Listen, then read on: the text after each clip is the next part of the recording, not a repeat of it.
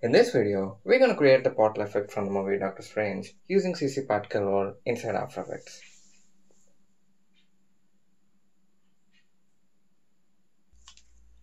Let's start by creating a 1920 by 1920 composition. Create a new null object and name it as parent null. Make it 3D, duplicate it and rename this to target null. Now link the target null to parent null and position it a bit up in the y-axis. Something like this. Now rotate the parent null using a time expression, time times 600. We now have a rotating target null. We're now going to use this as a particle emitter now. Create a new solid and name this as particle. Apply a CC Particle World effect to it. Now we need to link the position of the CC Particle World to the target null's position. For that, we can use expressions. I already have these written in my notepad and I will also put them in the description. So basically what this expression is doing is, it first references the target null layer, then gets its position coordinates and converts it to world space. It then converts the x position value to CC Particle World space and exports it as an output. Don't worry if you don't understand this. This expression can be copy-pasted. So you can simply copy and paste this whenever you want to use a null object as a CC Particle World emitter. You just need to rename your null object as target null for this to work though. So copy the x position expression and paste it in position x. Do the same thing for y and z. Copy the y expression, paste it in y. Copy the z and paste it in z. There you go. We are now emitting particles from the target null. Decrease the size of the emitter. The particles are everywhere, so decrease the velocity. Nice. That's too much gravity effect for the sparks, so decrease it. Okay. Now increase the inherit velocity and check this out. Now let's add a floor to the particle system. Leave the floor position to 0.2 and change the floor action to bounce. There you go. Now our particles are interacting with the ground, but it's too bouncy. Decrease the bounciness. And this looks fine. Now increase the opacity and change the color of the particles to white. Now open the extras and change the depth key type to fade. This adds some nice depth and variation to our particles. And finally, decrease the lifespan and birth rate. This looks good.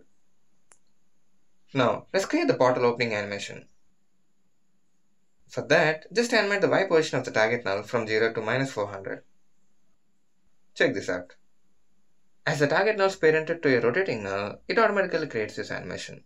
Now let's increase the particle emitters. For that, create a new null and name it as helper. Make it 3D. Duplicate this and name this as target null 2. Duplicate this twice and link them all to helper null.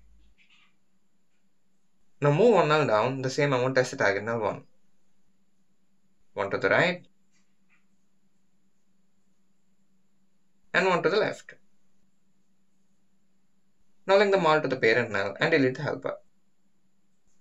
There you go. We now have 4 rotating nulls.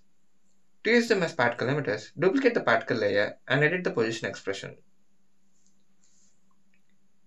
Change this to target null 2 and do the same thing to y and z expressions.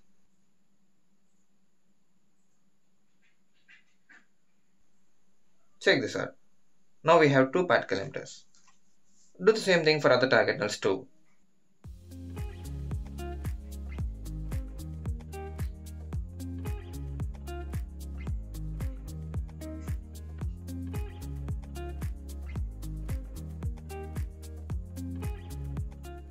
And when we are finished, we're going to end up with something like this.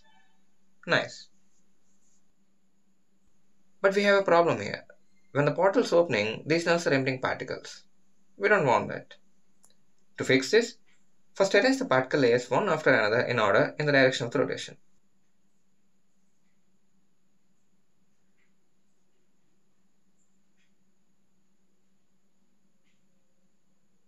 So when you're finished, you should have arranged the particle layers like this. 1, 2, 3, one after another. Now animate the opacities of the upper 3 particle layers from 0 to 100 or a duration of say 12 frames. Now check this out. Okay, it's working, but all the particles are getting emitted at once.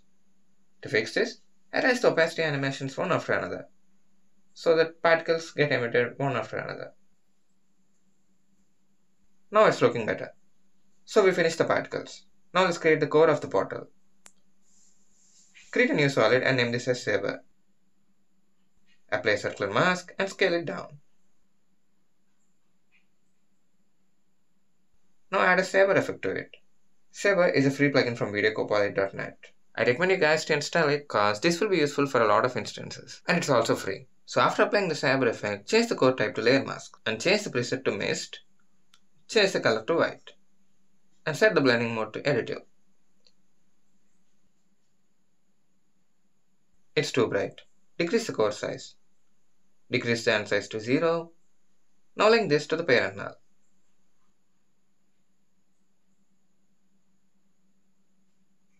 Great. Now animate the end offset. Go to the frame where all emitters become visible. Set the end offset to 100. Go to the first frame and set this to 0. Now let's check this out. Nice. Now animate the mask path scale.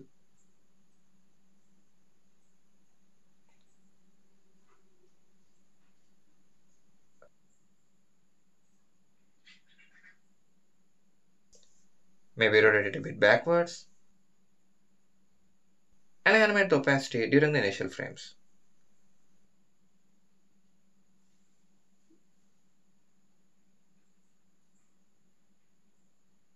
Now do some minor tweaks till you are satisfied with the result.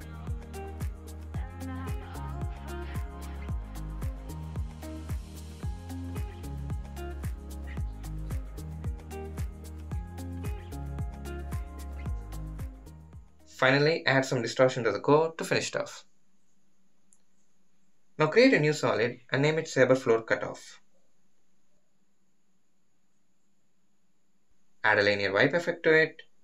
Change the transition completion to align with the flow and feather it a bit.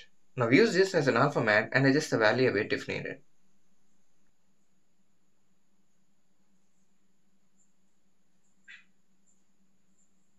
Nice. Now add a new adjustment layer, add some glow to it.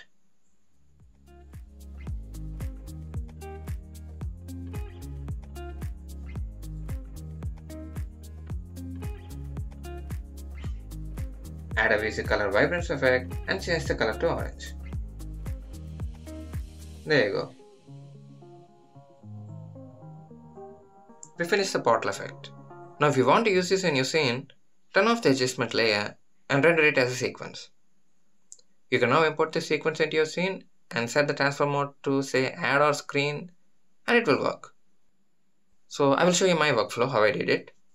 Now import your footage and 3D track it.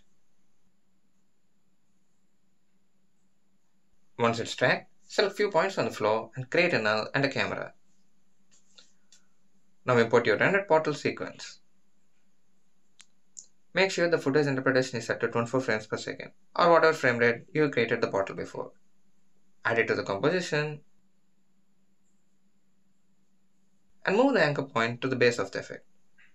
Make it 3D, hold Alt and Shift and pick with the track null to move it in position.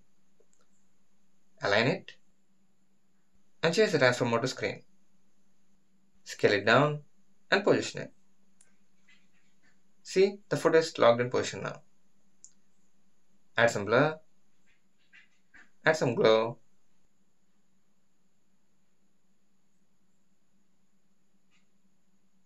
and add VC color vibrance and change the color to orange.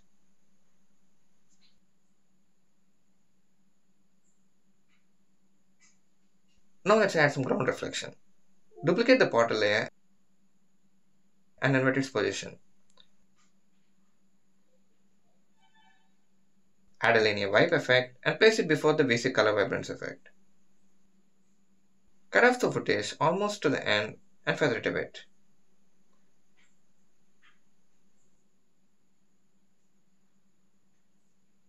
Add some blur.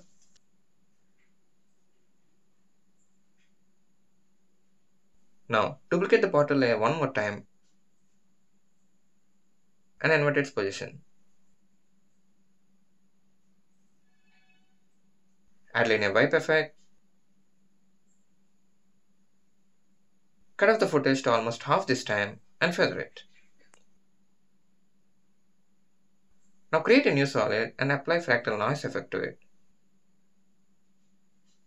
Make it 3D and position it at the base of the portal. Orient it and scale it up.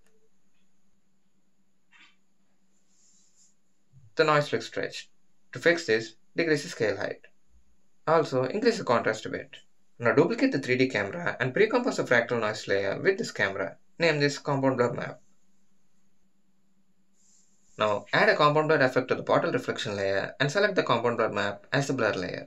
Increase the blur amount and you can see that it's not working. To fix this, pre-compose the reflection layer with the 3D camera and change the transform mode to screen. Now add the compound blur effect. Now it works. Decrease the opacities of the reflection layers as a final touch.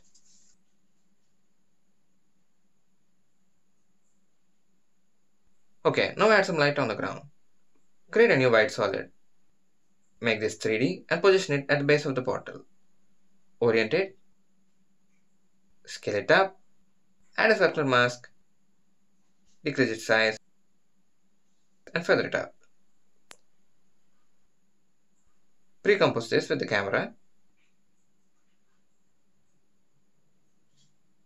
Set the blending mode to additive. Decrease the opacity and add some color to it.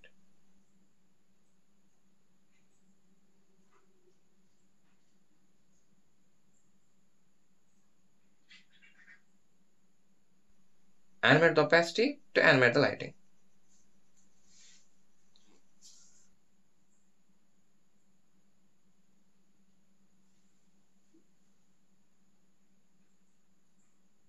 Now, let's create the environment on the other side of the portal. Import your environment footage and pre-compose it. Add a CC cylinder effect and send the position to portal's position.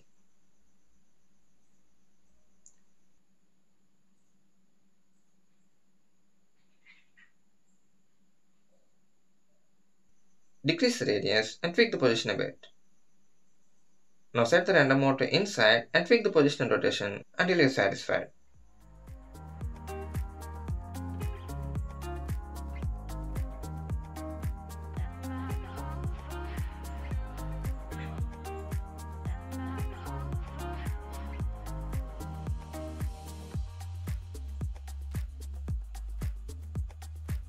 So we will end up with something like this.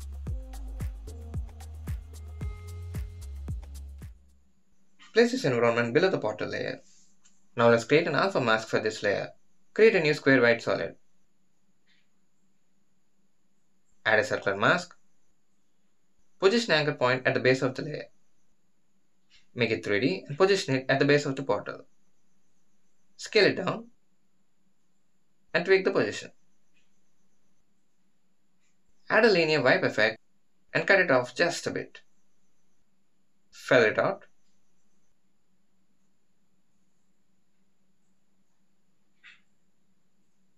Now use this as an alpha matte. Animate the opacity of the environment map so that it slowly becomes visible through the portal. Also added a blur effect inside the portal while it's opening.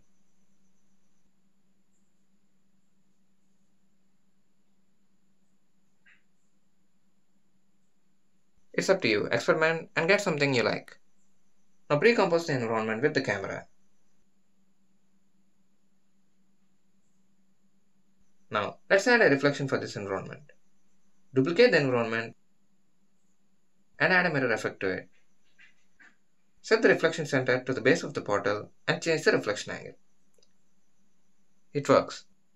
But we have a problem here. The reflection center won't remain locked at the base of the portal and the effect won't work. To fix this, add an expression to the reflection center and link it to the portal layer's anchor point.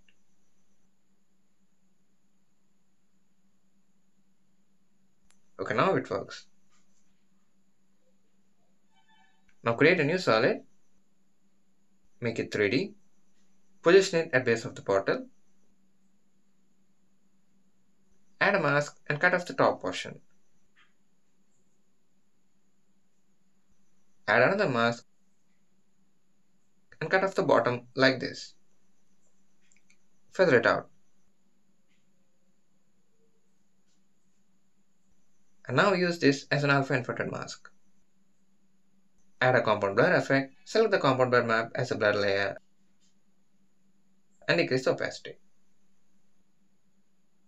Okay, there are still some minor tweaks to do, but for the sake of this tutorial, with this, we're done. Thank you for watching.